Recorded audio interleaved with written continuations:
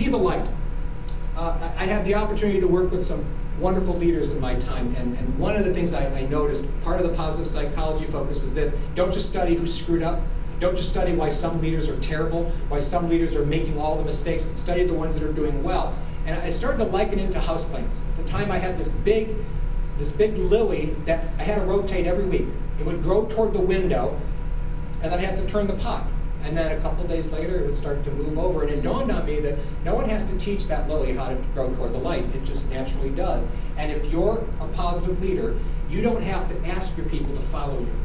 You just have to be who you are, and you will naturally attract them just as plants are attracted toward the daylight.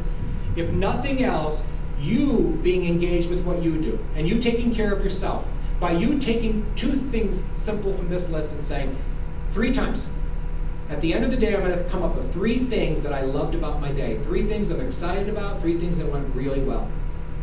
And if you find a reason to laugh each day, you yourself will be more engaged. And I've been to too many management workshops where the focus was, take these simple tricks and now go back and manipulate your people to get them to do more work. And that's not what engagement's about. Engagement is not like the parent with a beer in one hand and a cigarette in the other telling his little kids, if I ever catch you smoking or drinking, I'll give you a licking. No, engagement is follow me not with my words, but follow me by my actions, by my laughter, by my happiness, by my excitement. I'll show you how to get into the flow because I'm going to give you a reason to get there yourself. So you want to have 4 positives for every 1 correction. And when you're dealing with a volatile, highly changing environment, that ratio needs to be more like 12 to 1. If you want to get more out of people at work, you don't have to not talk. But when you do talk, you need to find things that you're grateful for and you're praising them for, because that's what releases something called flow. What is the flow? When you're in the flow, you're in the zone. Have you ever gotten into the zone where you were so focused you lost track of time? That you forgot that you were hungry? That you spaced off every other thing? Now, this is something we're probably all common. It's all common to us. You have a terrible cold, you're congested, your nose is running, you talk like this. But then your favorite TV show comes on. And all of a sudden, for the first 10 minutes, in between the commercials, you don't have a cold anymore, do you? You still do, but you're in the flow, see? Because your mind is not able to, it's like when they say you can't keep your eyes open when you sneeze. You can't focus on how miserable you are when you're not miserable. You can't focus on your misery when you're happy. That's what's being in the flow. To get your employees into that state of the flow where, and I'm not talking about fake, artificial, positive reinforcement. Now think of the toddler. You're trying to potty train the toddler, right? So you say, okay, every time you go by yourself, I'm going to give you an M&M. We expect to do that. Why? Because they're new in the job. They haven't deformed mastery yet. When they do it, we give them the M&M and we do it gratefully. Now, we don't have to keep that up for the same things at work every day. Otherwise, think about it with a teenager. You know, if a 16-year-old, you have friends over, the teenager comes down the stairs and says, Mom, I just went pee. Can I have an M&M? No, that's not the expectation. Nor should it be something at work where we're giving people false praise for things they don't deserve. But if we want to get people in the flow, it could be nothing more than looking at them and saying, got it. You're doing it. Keep it up. That's what we. Here's some things that you all have in common. You, your employees, your boss, your customers, when it comes to engagement, all of you want some sort of result, correct? Maybe different results, but you all want results. I think the other thing you want is you all want to feel great at the end of the day. You want to have a little spring in your step. I want to just touch on this briefly. You know what your boss wants. You know what results specifically your boss wants. You've heard the concept of managing up, or even sucking up. That's not what this is about. This is about going out of the way and making sure that your boss has an avenue to appreciate your coworkers and your employees when they're doing things that matter to the boss. Many times the boss doesn't know. I've heard this as a barrier for many leaders, is that my boss doesn't engage me, so I can't engage my employees, and that's not true. I instituted some pretty big sweeping engagement programs in different companies, and one of them started with finding out if the senior vice president would be willing to take the time once a week to sign thank you cards. Once they understood what the employees underneath him were doing to get results. What my boss cared most about was customer service. So I would have a list of saying, here are the people who got outstanding customer service results.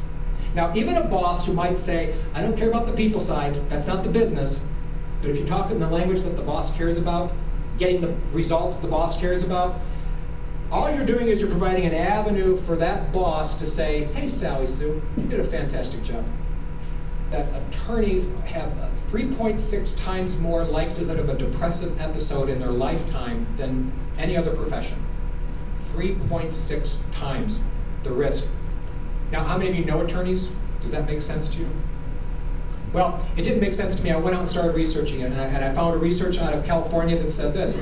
It said not only that, but they're also much more likely to have substance abuse problems. They're much more likely to be depressed. And in the state of California, it is the highest professions with suicide rates. I thought it was dentist. If I were a dentist, I would have killed myself years ago. I mean, thought about living in someone's mouth, but you know, whatever. We all have our things. But the attorney suicide rate was out, and it said that stress, heart attack from stress was the #1 cause of attorney death. This is what got me thinking. So the researcher, Sean, said this. If you think about a profession where these people have higher educations, they have higher income levels, and they have higher status, why in the world would these people kill themselves? Or why would they end up with so much depression and so much more substance abuse and so much more stress in their lives? Is it that they're born this way? Or is it that they're trained this way? And here's what they've concluded, is that it's all a matter of training. Why? You train to find the little things. That's your gift. That's what you're skilled at. Like IT people. And I was talking to a CIO and I said, you know, you got to find people who can mentor you. And he said, Scott, we're IT. No one can mentor us. We're the best. But you can get some mentoring on letting go of some of the minutiae. When I thought about this is a matter of training. And here's what Sean said. Sean said, these folks from the first class they attend, they are taught how to be more critical as opposed to accepting. From the first class they attend, they are taught how to find flaws with everyone else's reasons and everyone else's arguments but their own. And their success in school and in the jobs they get when they get out are based on them being the most anal and argumentative, not the least anal and argumentative. So isn't it possible that when those people leave the office where they have plaques all over their walls for being that way, that they don't turn it off when they walk through their door at home? Isn't it possible that they drive their partners crazy? They drive their children crazy? They drive anyone else around who's not part of that high-intensity, critical environment crazy. It's like Jack McCoy on Law & Order. You know, any Law & Order fans? Love the guy, but his personality is pretty one-dimensional, isn't it? What's important to Jack McCoy? Jack McCoy. He's going to win every time. That's a personality trait, which means if you can learn to be that critical, you can also then, on the other hand, learn how to let go. And I'm going to give you 2 suggestions. One of them comes from Martin Seligman. He says this, end each night before you go to bed thinking of 3 things that went well that day. Thinking of 3 things that you're happy about. Thinking of 3 things that you'd like to see happen again. What that does is it reprograms your mind.